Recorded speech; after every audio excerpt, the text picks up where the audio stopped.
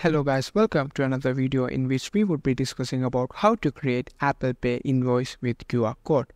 Are you having trouble creating an Apple Pay invoice with QR code?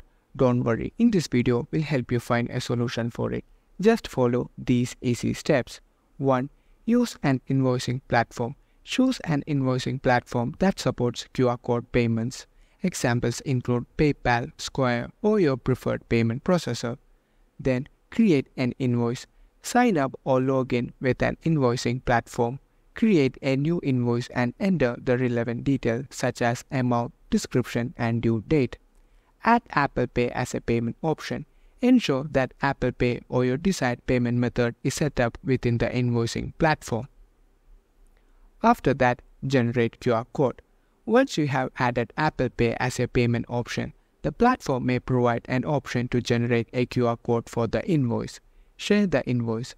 Share the invoice with your customer through email, messaging, or your preferred communication method. Customers makes payment.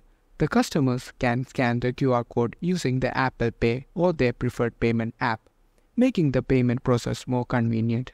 Confirm payment. Once the payment is made, you should be able to receive confirmation through the invoicing platform.